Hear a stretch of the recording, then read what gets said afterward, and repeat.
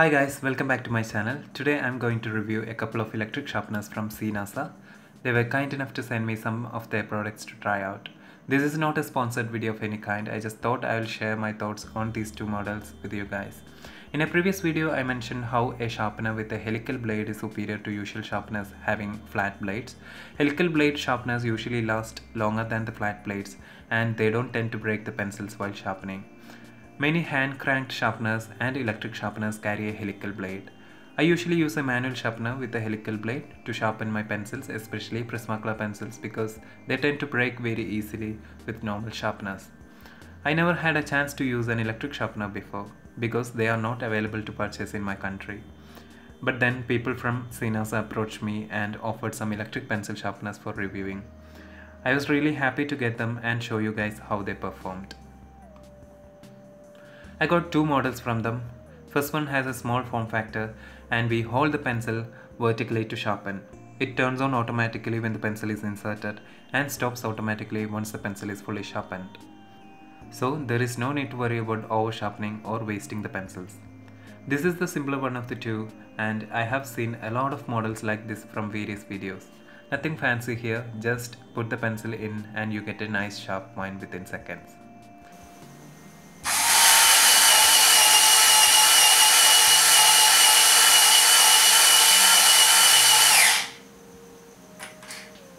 It runs with an adapter plugged into the wall or it can run from batteries. This is convenient because we can use these sharpeners while traveling also. I think this is perfect for Prismacolor pencil users because they fit perfectly and chance of breakage or splitting is very rare. I have been using this sharpener for over 2 weeks now and I never had a breakage with them. So for Prismacolor or polychromos lovers, these sharpeners are perfect. And this model doesn't cost you much too. It is just around $16 on Amazon. I have put the links for both these sharpeners below. The only drawback of this model is that they can't be used with thicker pencils like Derwent pencils or Caran d'Ache luminance. This sharpener is designed to sharpen pencils only up to 8mm in diameter. I think I'll use this model most of the time because I mostly use Prismacolor for my drawings. The second model is different in many ways. I was actually surprised to see how this model sharpened pencils. I have never seen such sharpeners anywhere before because it has a special pencil loading mechanism. It's bigger and heavier compared to the previous model. We have to load the pencil horizontally. We just have to put the pencil inside. It will automatically pull the pencil in, sharpen it completely and expel the pencils after sharpening. It is completely hand-free.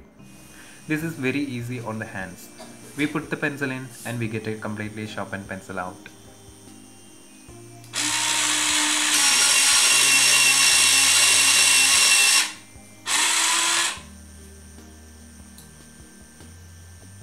This way we can even sharpen little stumps of pencils because of the auto expelling.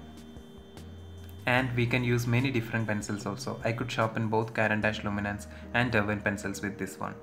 The only drawback is, since it is fully automatic, we cannot sharpen the pencil halfway because we can't really pull the pencils while sharpening. This particular model also runs with an adapter plugged into the wall. I really like this model of sharpener because of its particular way of sharpening. But I think I'll use the first one more frequently because I use Prismacolor pencils most of the time and sometimes I need less sharpened ends for burnishing. So this was a brief review of both these models of electric sharpeners from CNASA. I'm so happy to try them out and I'm quite satisfied with both these products. I have put the links below if you want to purchase them. I'm sure you won't regret buying these. Thank you so much for watching this video. In case you have any doubts regarding these products, feel free to ask me on Insta or Facebook. All the links are given below.